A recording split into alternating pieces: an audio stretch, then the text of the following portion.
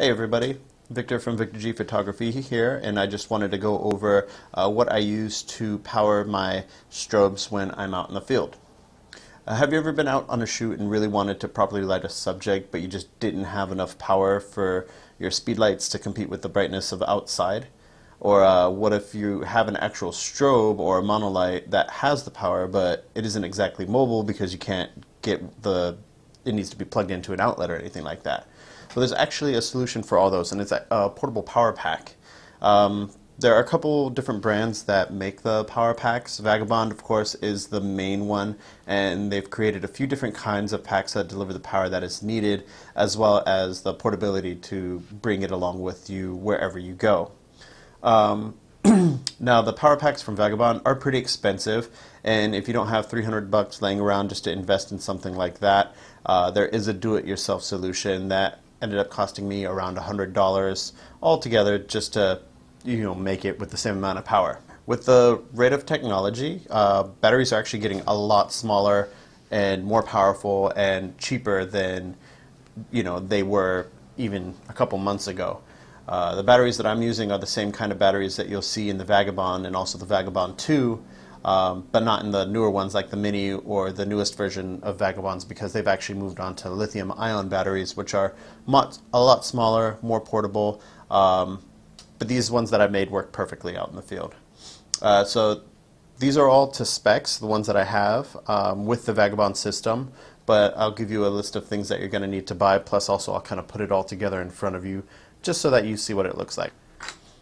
What you're going to first have to buy is an inverter for the power pack. The ones that I bought is a 300 watt continuous power with a surge of 600 watts.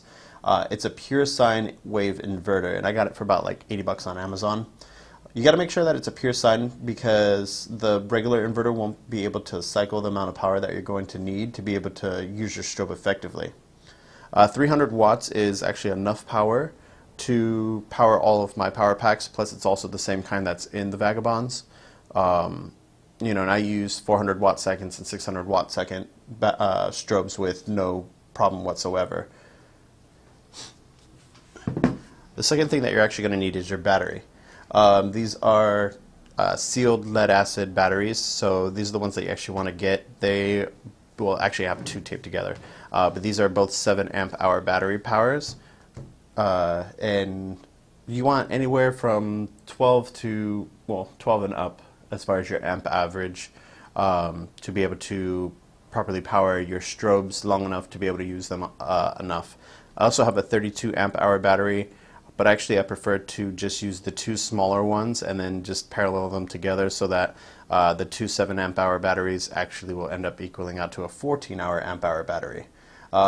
These were at Fry's. I got them. They're about 15 bucks each. They were on sale. But I've actually seen a lot of other ones go for a lot cheaper. I think I saw a 32 one online at one point for like $35 that you can get shipped through you. I prefer the smaller batteries just because they're a lot lighter. I can fit them in the bag a lot easier, and the charge times are a lot quicker. There is a way to make a lithium-ion version battery to connect to the inverter, but I just haven't figured that one out yet. So when that's done, I'll make another video for you guys.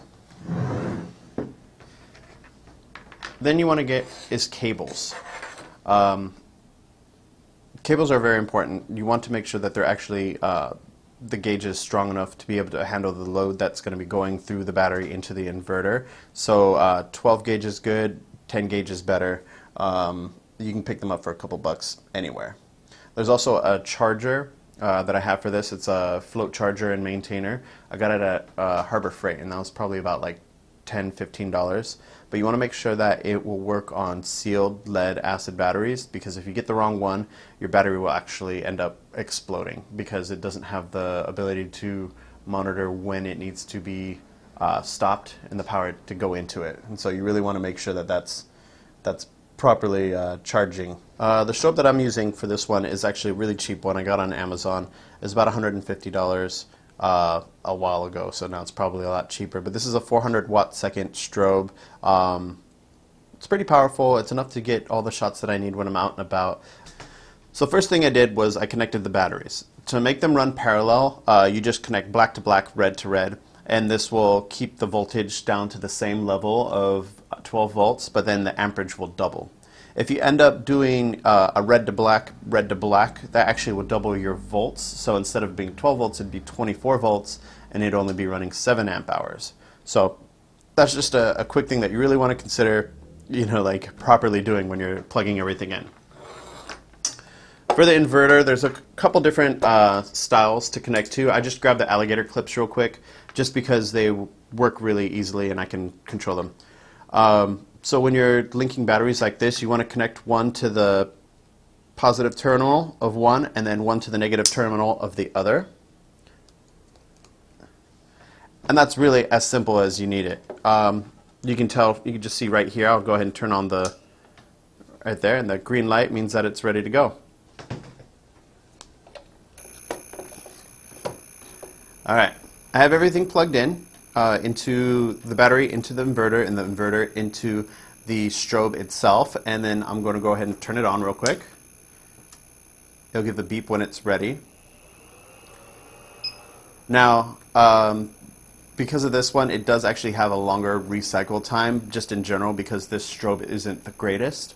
But I mean, even at full power, it takes a while, but when it's at lower powers, it takes next to nothing. But when you buy bigger, better strobes, the flash time will be a lot shorter. So let me start with low power, and then we'll test it out. And see, it's just ready almost immediately.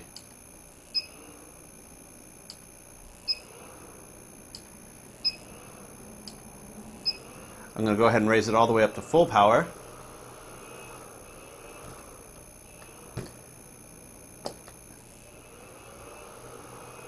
And it's ready. It's about 2 to 3 seconds.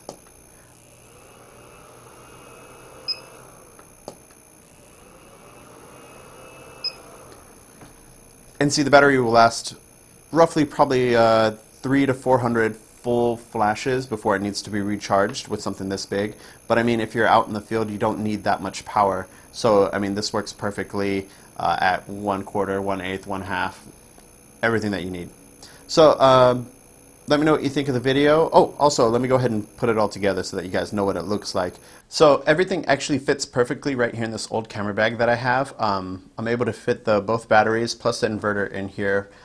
You keep it open just so that air can get to it, plus you also have to plug in your cord to it. But I mean, other than that, this whole thing probably weighs about 8 pounds, maybe 10 pounds at most.